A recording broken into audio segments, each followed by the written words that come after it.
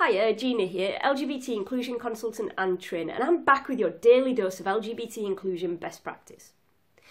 I want you to be aware that not everyone will want to come out or be out at work. There are people all around you that are LGBT, but they may not want to come out, and you may wonder why. Why wouldn't they want to come out?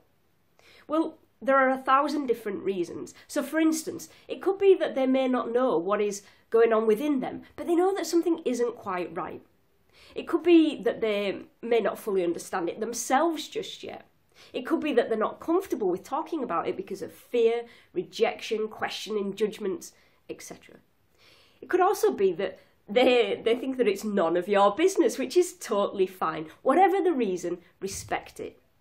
You don't ask your heterosexual or your cis-gendered colleagues to declare or discuss their sexuality or gender identity in the office, so why would you expect others to declare it?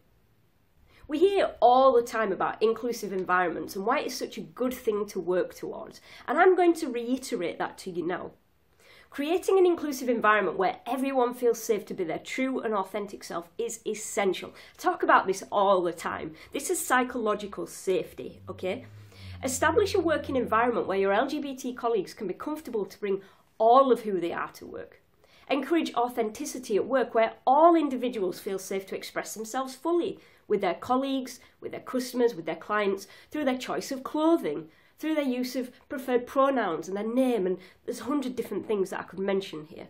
But listen, if I can help you with LGBT or intersectionality or psychological safety, please drop me a message.